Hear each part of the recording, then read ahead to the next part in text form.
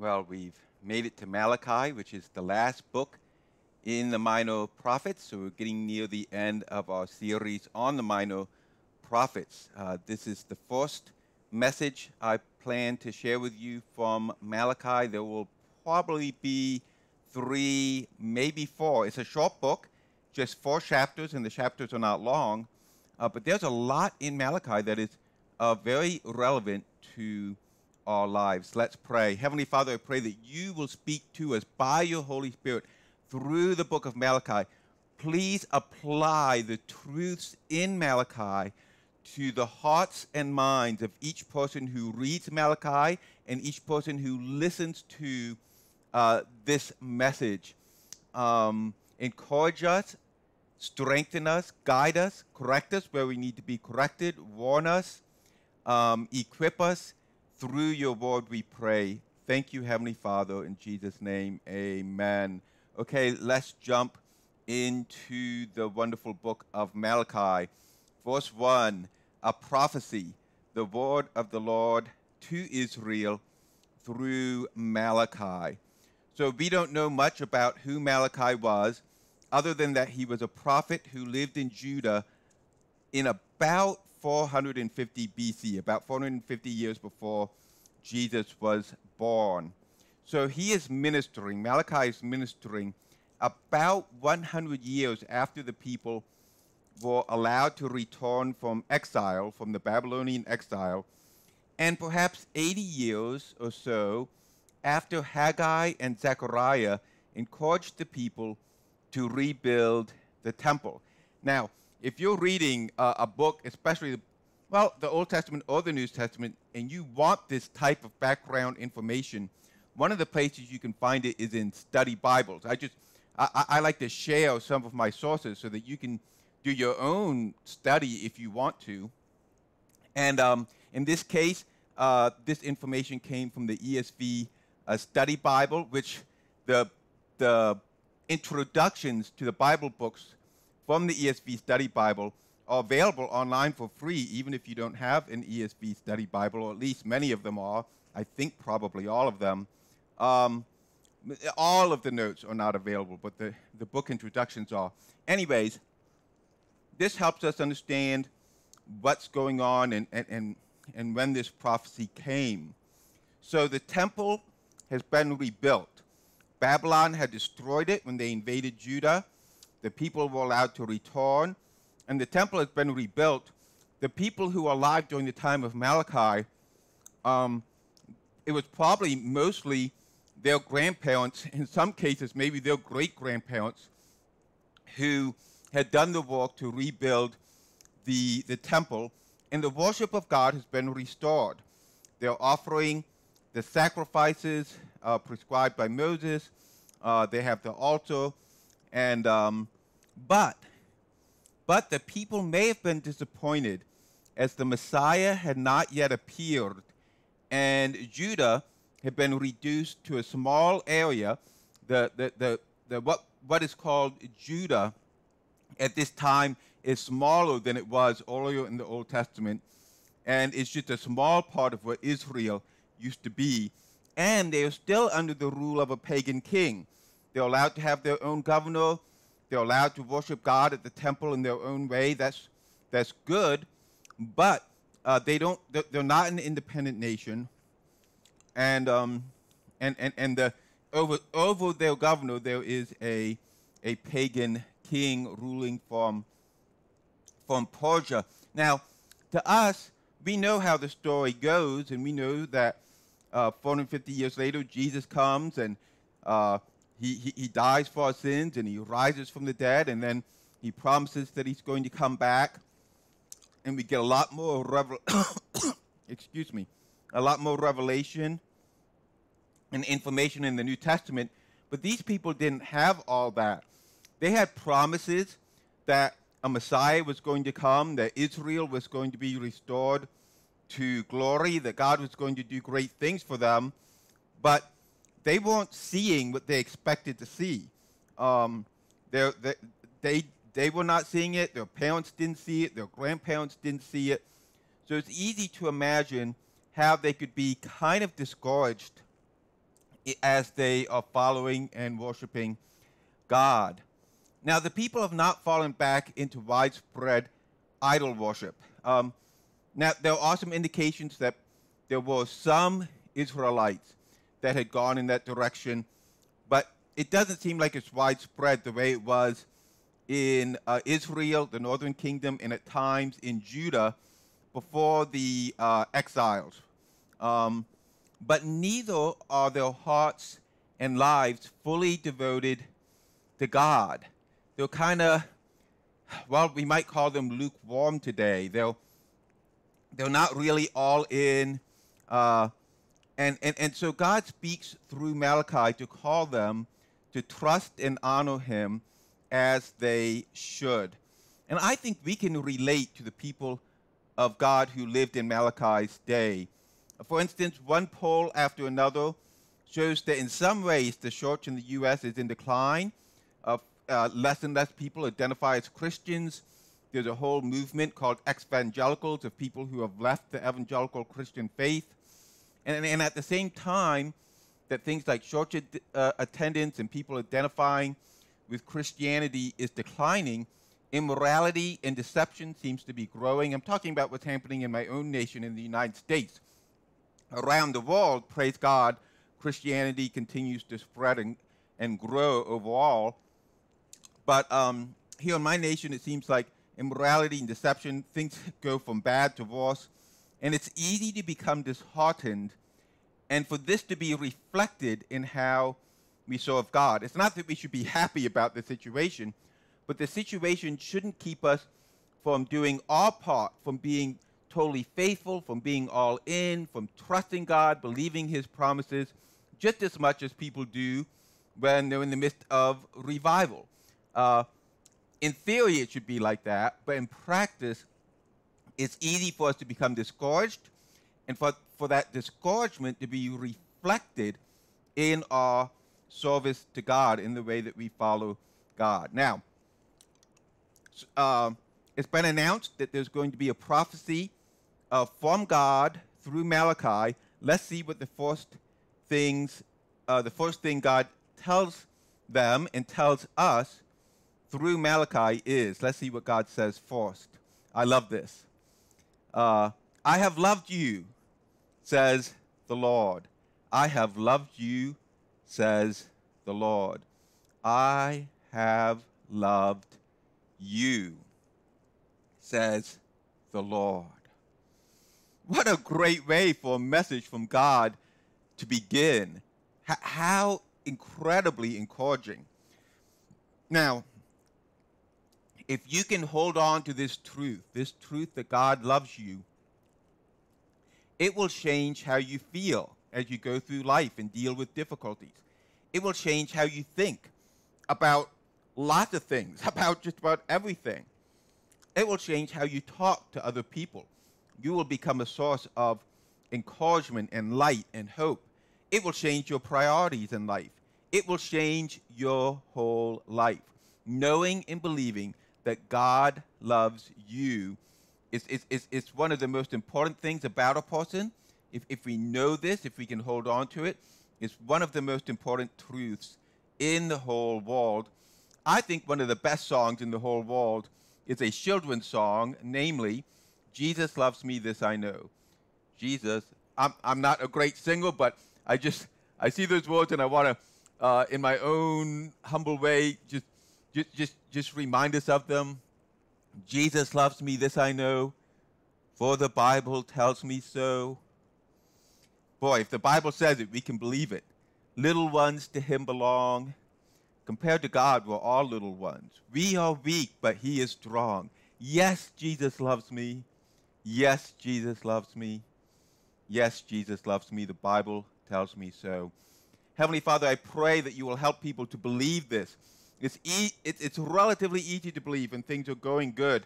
Sometimes it's hard to hold on to this truth when we're being battered by the storms of life and when we're suffering and when we're facing opposition and when we're struggling or if we've stumbled. But you love us in all those situations. Your love doesn't depend on those things. Your love is like a rock that never moves. It's steady. Nothing in all creation can separate us from your love, angels or demons or not even death. Nothing can separate us from your love. Thank you, Lord. So he begins by reminding us and the people back in Malachi's day that God loves them, but sometimes we doubt. And the people in Malachi's day apparently did doubt this, because in the next part of the verse, they respond this way. They say, but you ask, the people ask, how have you loved us? So kind of paraphrasing this into day-to-day language today, it would be kind of like them saying, I'm not feeling it, God. And it's probably because of the situation they were in.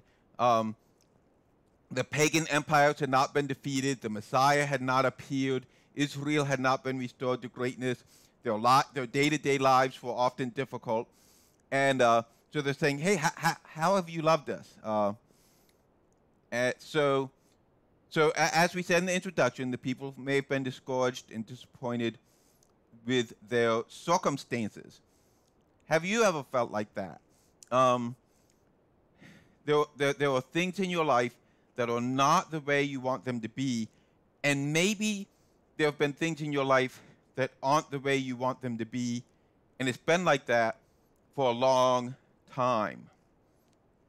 And that's the situation they were in, and sometimes we are in the same situation. And there's a part of our brain that knows that God loves us if we believe the Bible, but maybe you're not feeling it as deeply as you should, this reality that God loves you. Now, God is going to point out in Malachi, he's going to point out one of the many ways in which he showed his love to Israel, to those people who had returned from exile. We will need to think about what is the equivalent for us. So let's look at how God answers them here in Malachi. It says, God says, was not Esau Jacob's brother, declares the Lord. So he's talking about two brothers, but as we'll see in a minute, he's also talking about the two nations that came from the two brothers. Esau and Jacob, we read about them in the book of Genesis. Was not Esau Jacob's brother, declares the Lord. Yet I have loved Jacob, but Esau I have hated. Now, there is a sense in which this applies to the two brothers. And God hating them doesn't mean that I think basically what it means is that there's one that he shows for a special purpose and not the other one. Yet I have loved Jacob, but Esau I have hated.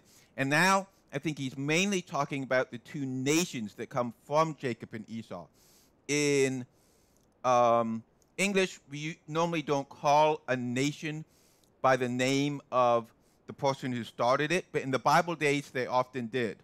Yet I have loved Jacob, but Esau I have hated, and I have turned his hill country into a wasteland and left his inheritance to the desert jackals. Edom may say, though we have been crushed, we will rebuild the ruins. But this is what the Lord Almighty says. They may build, but I will demolish. They will be called the wicked land, a people always under the wrath of the Lord. So, let's try to understand God's answer. First, we'll try to understand it here in Malachi. How was he answering the people's question about how does he love them in Malachi for the people who lived back then? And then we'll think about how it might apply to us. What would be a similar type of answer today? And I've already mentioned that where it talks about Esau and Jacob, they were brothers, but when it talks about he's hating one and loving the other, it's mainly talking about the nations that descended from them. Also, you need to know that Esau and Edom are two names for the same ethnic group, two names for the same people group, the same nation. Edom was a wicked nation under God's wrath. Now, that doesn't mean that there was not a single individual in all of Edom who knew the true God and followed him. We don't know that. But in general, they were a wicked nation under God's wrath. Whereas Jacob is also what we call Israel, the Israelites. They are the people of Israel. By the way, Jacob's name in Genesis is changed to Israel. So Jacob is the people of Israel whom God has chosen as his own people. So God was basically telling the people of Israel that he loved them by choosing them to be his own people, which is far better than the fate of others. He's saying, look, if I didn't choose you to be mine, if I wasn't redeeming you and transforming you and being patient with you and helping you to become more godly and forgiving you for your sins, if I hadn't given you knowledge to know how to seek me so that you could be with me and be my people, you could be like Edom. You would be wicked in the past. They were wicked, and there's still sin in their lives. He says, I could be treating you like them, just constantly under my wrath, headed towards destruction. So the fact that God has chosen them to be his people is a huge way that he has shown his love for them. So they say, how have you loved us? And he says, you're mine. I showed you to be mine, and as a result, you are not a nation that is heading towards destruction. Now, how might this apply to us today? Well, like the people of Israel, which are called Jacob, because of his great love for us, God has chosen us, Christians, to be his people. Now, it was an honor to be named after Jacob, because Jacob was a man of faith in the Old Testament, and he was the father of the 12 men who became the leaders and the source of the 12 tribes of Israel. But what a much, much greater honor it is to be called Christian. We are named after Jesus Christ. Of course, Christ means the Messiah. And to be called Christians is a great honor. And just like the people of Israel have been chosen to be God's people, we have been chosen to be God's people in an even bigger, deeper way. Let's jump into the New Testament and see an example of this in 1 John chapter 3. See what great love the Father has lavished on us. So, just like in Malachi, he's reminding us that he loves us. God is reminding us of this truth. We know it in our brains if we believe the Bible, but sometimes we doubt. Sometimes, even if we would answer a question correctly on an exam, does God love you, true or false, we would mark true. Sometimes we don't feel it in all the areas of our life. So it's reminding us of this truth so that it can walk into all the areas of his life. And even especially in the tough parts of our life, we can know that God loves us. See what great love the Father has lavished on us, that we should be called children of God. So once again, one of the ways, one of the greatest ways that he shows his love for us is that he's called us to himself. And of course, we know that in order for us to become children of God, that Jesus died for our sins, the greatest act of love in history. So we are called his children, and that is what we are. The reason the world does not know us is that it did not know him. Dear friends, now we are children of God. If you are a Christian, if you have been saved, if you have believed in Jesus, you've been born again, and then hopefully you obeyed God's command to be baptized as a testimony and as an outward sign and symbol of what he has done for you on the inside. If you are a child of God, you are right now, even though you're still messed up, even though you still live in this crazy world, you are part of the family of God. And what we will be has not yet been made known. So we have a glorious future. God has told us some parts of that, but he hasn't told us everything. And even the parts that he has told us, we can only imagine a little bit.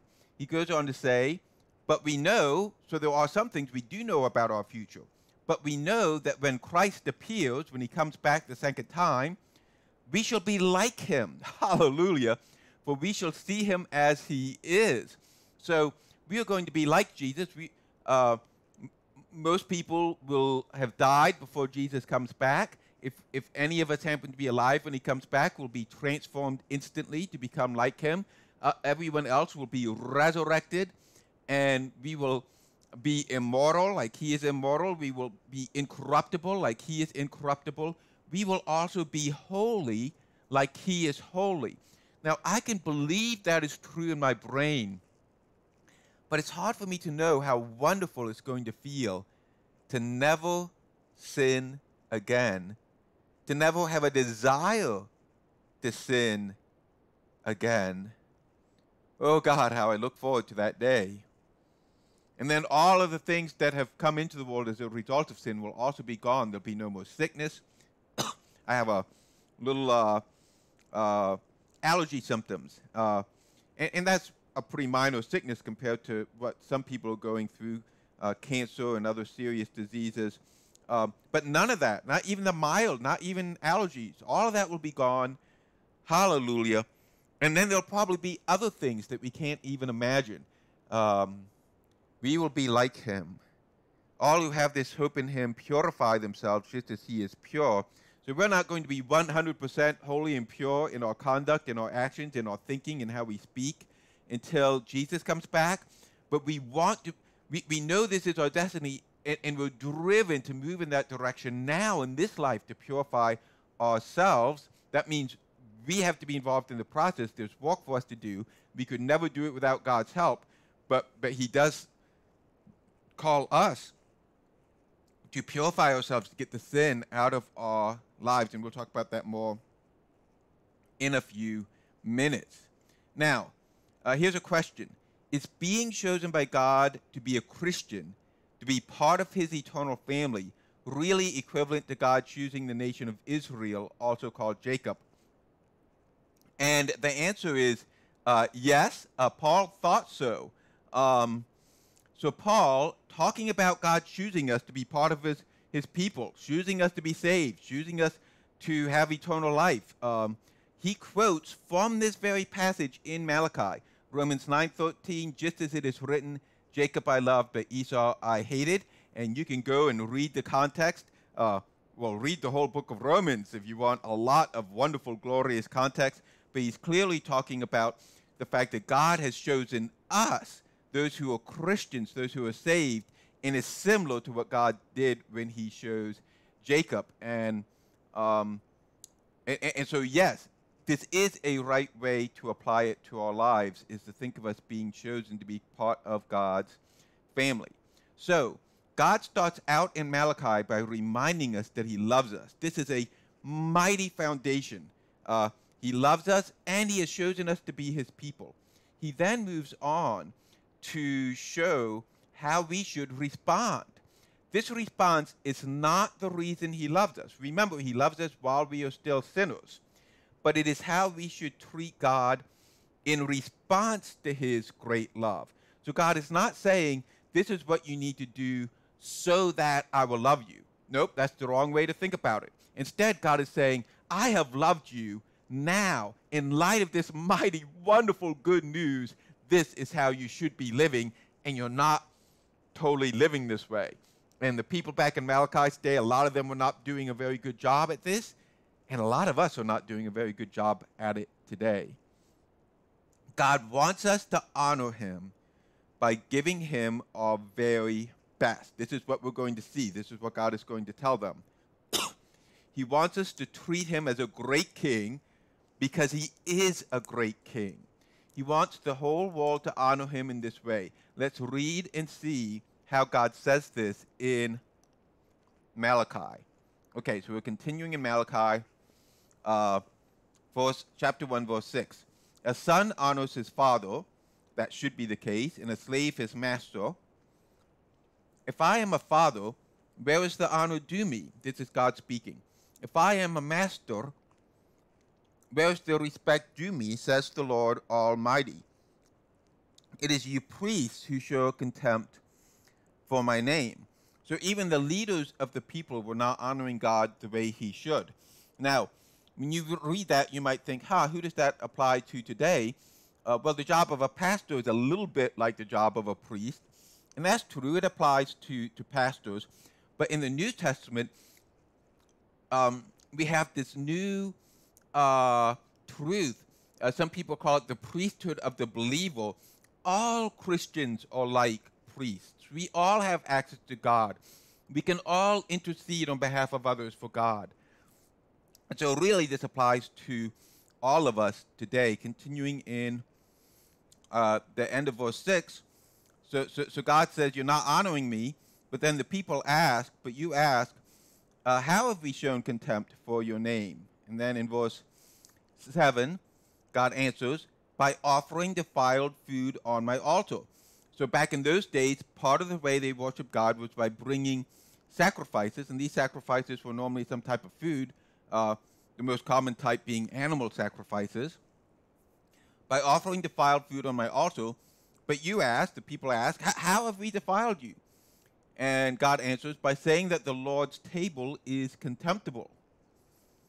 When you offer blind animals for sacrifice, is that not wrong?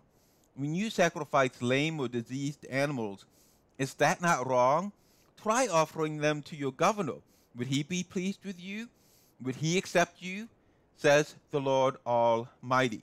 Now, we don't bring animal sacrifices to church these days. That's no longer part of the way that God has for us to worship him. So how does this apply to our lives? Well, I don't think it's too hard to see how it applies to our lives. The point is that God wants us to give him our very best of everything, our very best, because this shows that we love and honor him. Okay, continuing in verse 9, we'll talk about this some more as we go. Now plead with God to be gracious to us. With such offerings from your hands will he accept you, says the Lord Almighty. Oh, that one of you would shut the temple doors, so that you would not light useless fires on my altar. I am not pleased with you, says the Lord Almighty, and I will accept no offering from your hands. So the people were supposed to bring good quality sacrifices to God, but they were not doing that. They were, instead of bringing like the good quality animals, they were bringing poor quality animals. Now, this showed the condition of their heart, that they really didn't value God the way they should have. They didn't really understand and believe how wonderful it was that God had chosen them and how much God loved them. And this was shown in how they were acting. And so God says, if that's how you feel about me, then these animal sacrifices really aren't worth anything. Just don't even bother. Don't even come to the temple, and don't think that they're going to help you, that I'm going to say, oh, they're doing these animal sacrifices, so now I'm going to bless them. God is like, no. Those sacrifices prove that you don't really love me. You don't really believe I'm great. You don't really honor me, at least to some extent. It's reflected in these sacrifices. Now let's continue in verse 11. God says, my name will be great among the nations, from where the sun rises to where it sets. In every place, incense and pure offerings will be brought to me, because my name will be great among the nations, says the Lord Almighty. God wants people everywhere to know how great he is.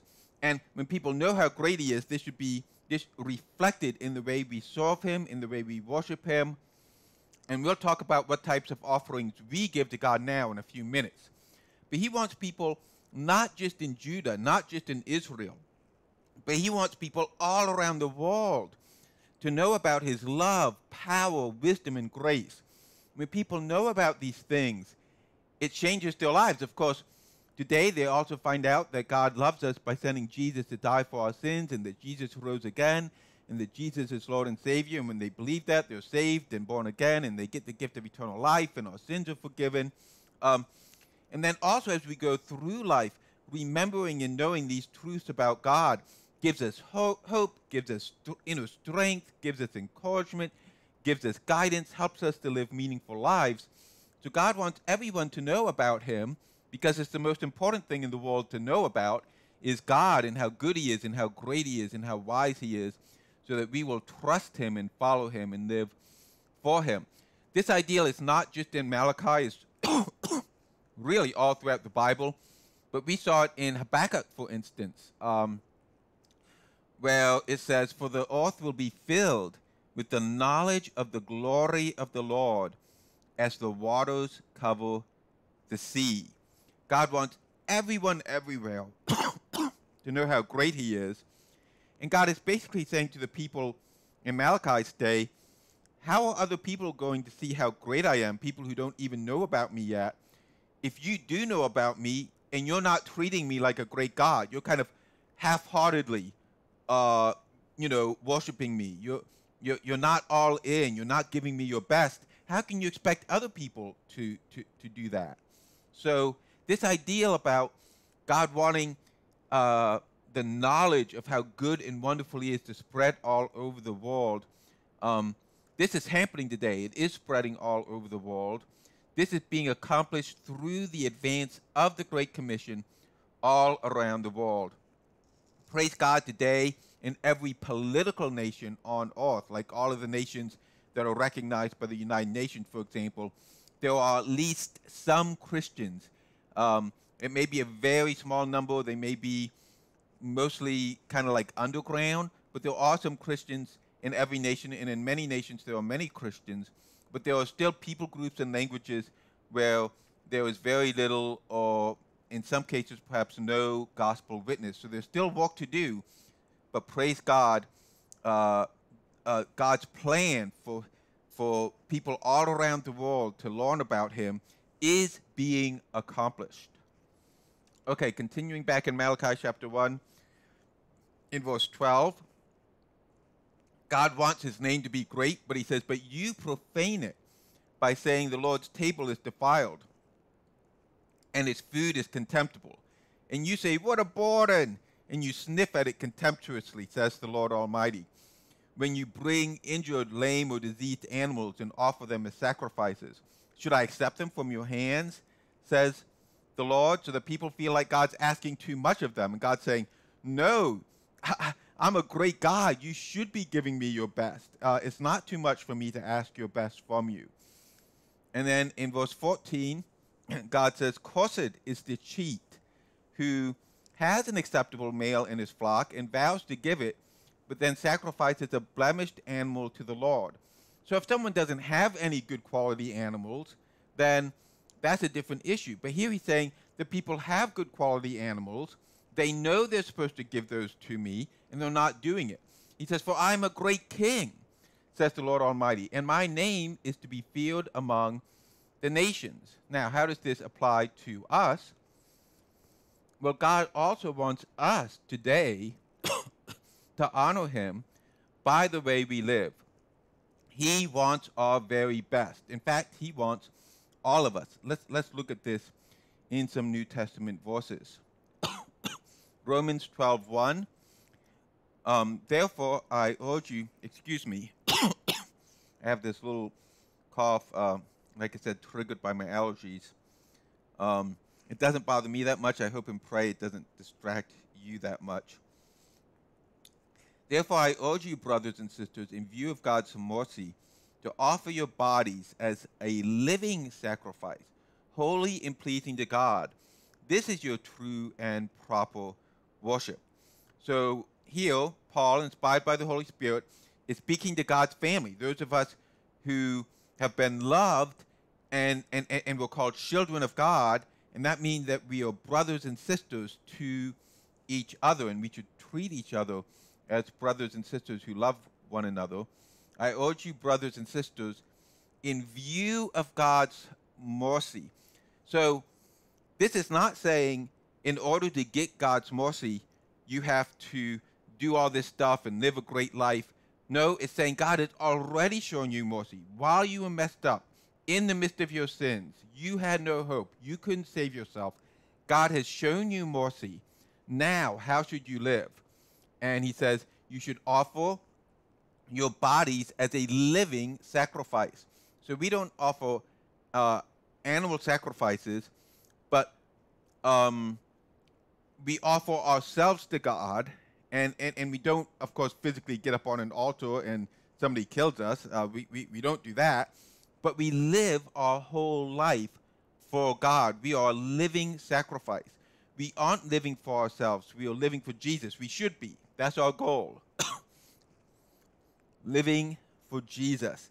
Our bodies as a living sacrifice. That means everything we do with our bodies, and that includes our brains, everywhere our feet go, everything our hands do, everything our mouths say, everything our eyes look at, all of the thoughts that our brains have.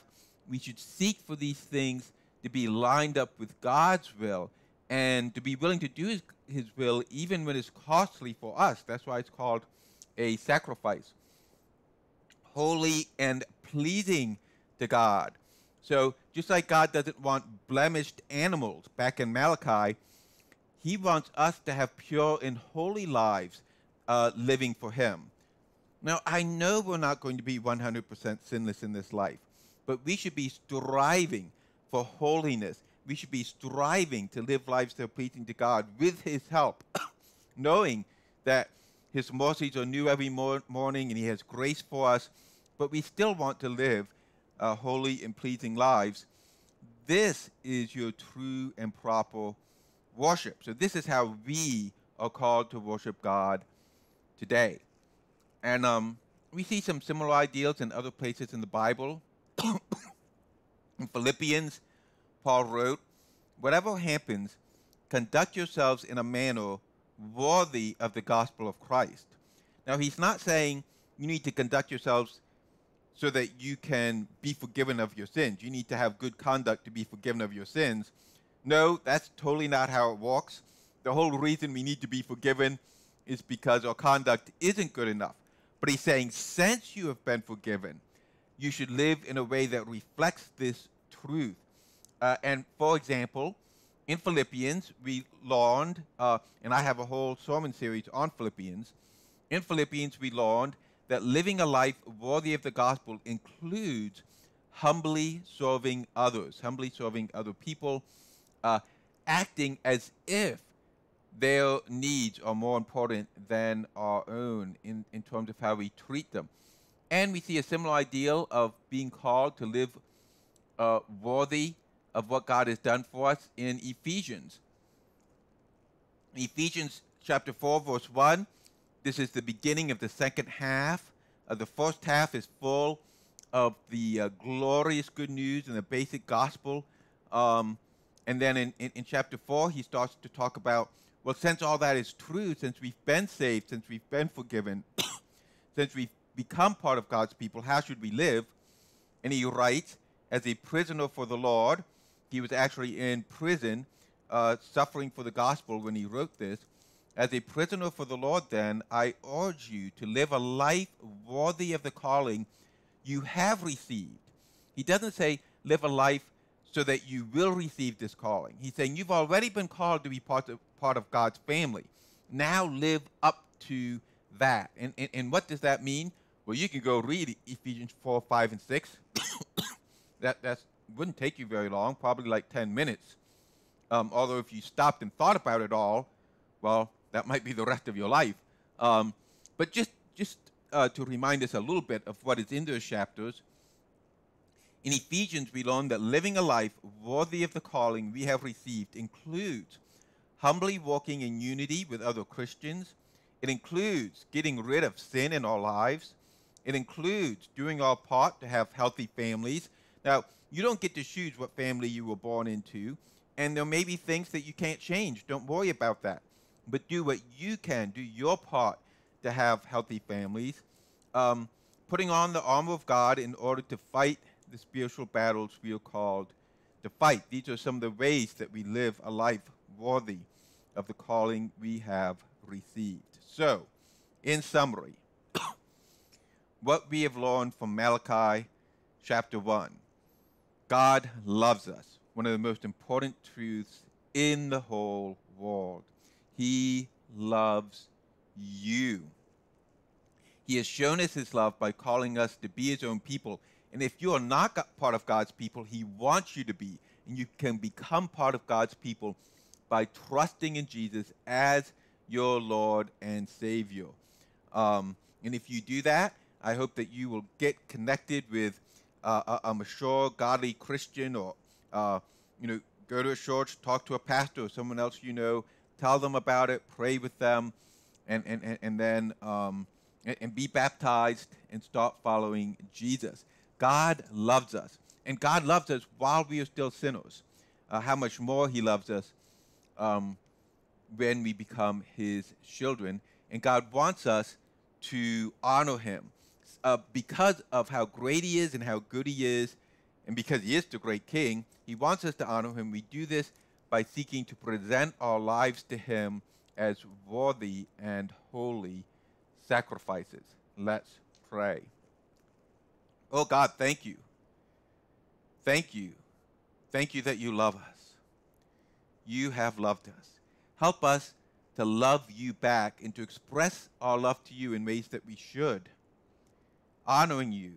Help us to live holy lives. Help us to follow Jesus.